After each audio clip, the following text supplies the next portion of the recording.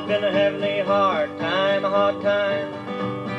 I've been having a hard, old hard time. Every day's just the same, not a nickel to my name. I've been having a hard time and a hard time. During the Depression, Dad was unable to get work.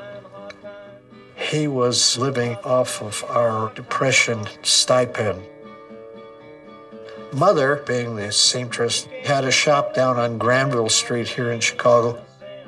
And people from the hotel next door knew about it. They'd come in and they'd say, "Oh, I saw the most wonderful film last night with Carol Lombard, and she had a wonderful gown. Would you make me a gown like that?" At any rate, that's how she brought us through the Depression. Things were very, very poor in our part of South Dakota. I mean, families didn't have enough to eat. There are 2 or 3 families that gave children away so that the children would have a better home. The government had virtually no programs to feed people or anything. It was pretty hard. It was less so for my mother and dad because my dad had a job with the oil company and they were able to eat. I don't think they had much in the way of luxuries or anything like that, but they were able to go through it. I used to ask my grandmother when I was a child how the Depression affected them, and she said, "Well, we were always so poor, it didn't matter." You know, she said they always had their own farms and their gardens and cows and chickens and pigs, so they were pretty self-sufficient. My husband was born and raised in San Francisco, Chinatown, and he had a big family, and he was the 7th child.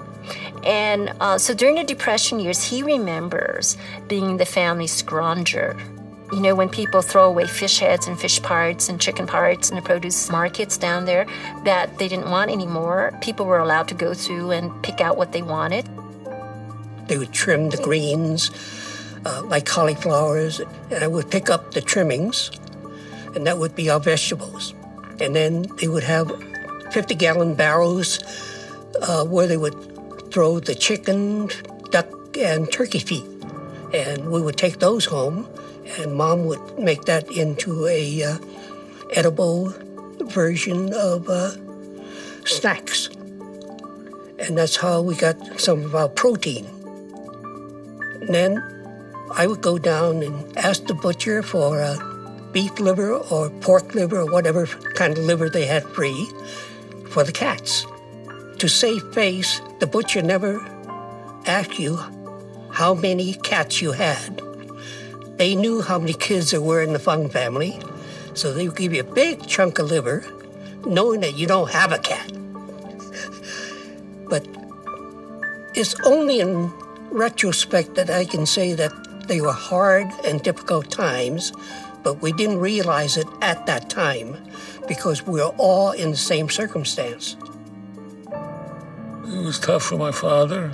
He would go to the farmer's market around 3 o'clock in the morning and see where he could buy the cheapest amount of potatoes or onions or apples or whatever that he could sell. I had my own push cart, and I would go with my father. When he got his stuff, I would get something, and then I'd make my own display, and we had enough. As kids, we ate everything on the table. We never left anything over.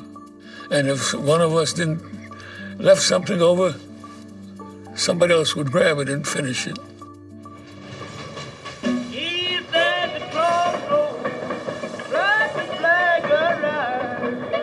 The inability to find work and to support their families drove some men to abandon their homes and travel across the country by rail, looking for work or handouts. Few women rode the rails. In fact, one writer found it hard to explain how women survived at all. It's one of the great mysteries of the city, where women go when they are out of work and hungry. There are not many women in the bread line.